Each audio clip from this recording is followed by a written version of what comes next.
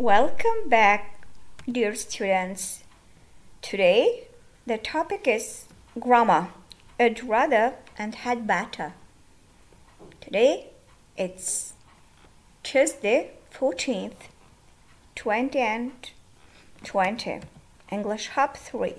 Welcome to Majlinda's class online, the English Hub 3 course book. Unit.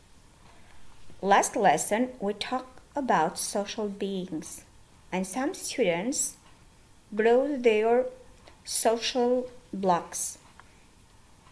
Thank you a lot. I've made a wonderful video with your blocks.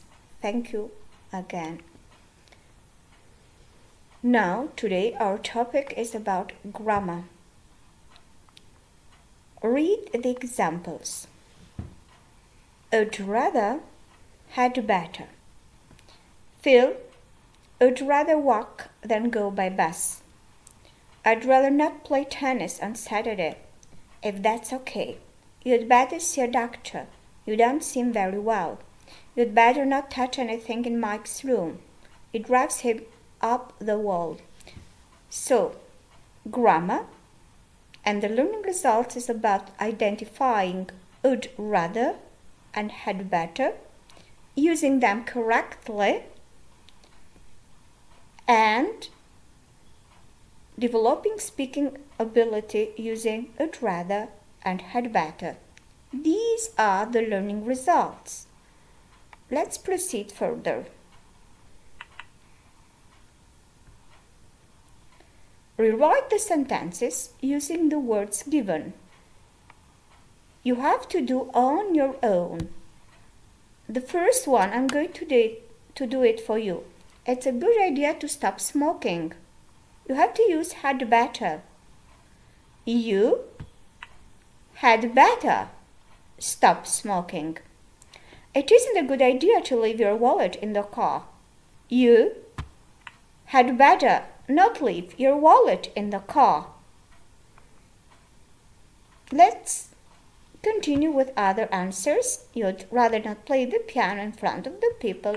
You had better not lie to your parents. Please check in your books.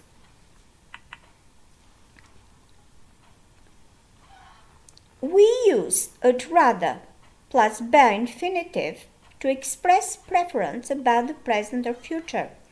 It is usually followed by than. Its negative form is would rather not. In spoken English, the contraction is commonly used. I'd rather, you'd rather. I'd rather listen to pop music than rock. This is further information. Let's practice listening activity. You'll hear a conversation between Rob and his flatmate. What is Rob's main problem? His flatmate is messy. His flatmate doesn't pay the bills. His flatmate doesn't do the washing up. His flatmate is a liar. Let's listen the dialogue and then check your answer. A. You will hear a conversation between Rob and his flatmate. What is Rob's main problem? Hi, Steve. Where are you going? Out. What about the washing up? Oh, yeah. I'll do it tomorrow. Yeah, right.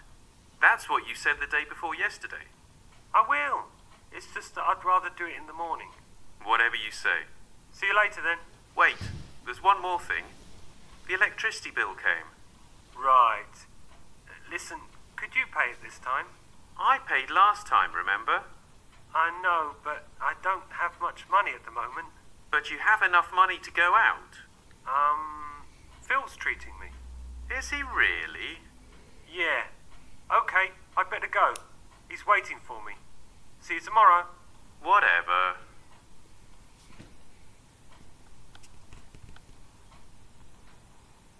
After listening the dialogue, you'll find the right answer. Please check. It's number 4. His flatmate is a liar. Listen to Rob talking to a friend about his flatmate and tick what Rob has already done and what he should do. Hello? Hi, Vicky. It's Rob. I need some advice about Steve. Not him again. I don't understand why you're flatmates with him. He's a Met. He doesn't have any money. He should stay in and save a bit. I mentioned that to him, but he doesn't listen. He thinks university is just a chance to have a good time. We always argue about that. Doesn't he have any studying to do? He never seems to. It sounds like he doesn't care about his life, but he has to consider other people. He's not living alone, is he? You'd better sit down with him and talk about this problem, otherwise it's just going to get worse. I suppose I'll have to. But it's like talking to a brick wall. I know what you mean. My parents are like that. Mine too. Wait a minute. His parents own a successful business, don't they? Why doesn't he ask them for some money? They say they've helped him enough already. So now you have to help him. That's not fair. I know, but what can I do? You should buy a newspaper and get him to look for a job. Surely he can find something. It's no use. We tried that and he couldn't find anything. He just wants to be a DJ and nothing else. Well, I wouldn't hire him for my party. How can you trust people like that? Listen, if you want my honest opinion, I think you should find a new flatmate. You could be right, you know. I've been thinking about it a lot lately. I shouldn't have moved in with him. Well, it might be your best option. You really think so, huh? That's just my opinion, you know. You could always discuss it with a few other people, see what they say. They might have had similar problems with flatmates. I suppose it wouldn't hurt. You'll find a solution, I'm sure. Thanks for listening, Vicky. No problem. What are friends for? Let's check the right answers. These are the right answers. I'm supposing that you are doing the same thing at your home. Tip: when listening to a dialogue, pay attention to the speaker's intonation and word stress. This can give useful information about the speaker's feeling, mood, or attitude.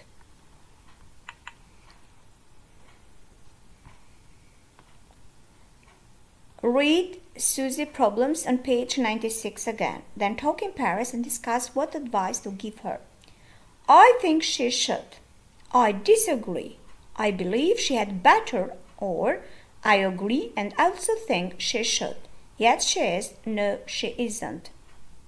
Let's come back to workbook. Read the situation and prompts and write the sentences giving advice. Use had better or had better not. You have to complete on your own. I'm just giving some answers. Julia had better take a painkiller. Carol had better not watch TV all the time. So you have to complete the workbook. George had better not go to work. Mary had better to buy her sister a present. Lisa had better not watch TV tonight. Please check from your house. Exercise E as well. You can do them as homework. She had better go to the doctor. He would rather stay in tonight. She would rather not eat the eggs. They had better not play football there. She would rather buy the red ones. He would rather do the ceiling. That's the lesson for lesson.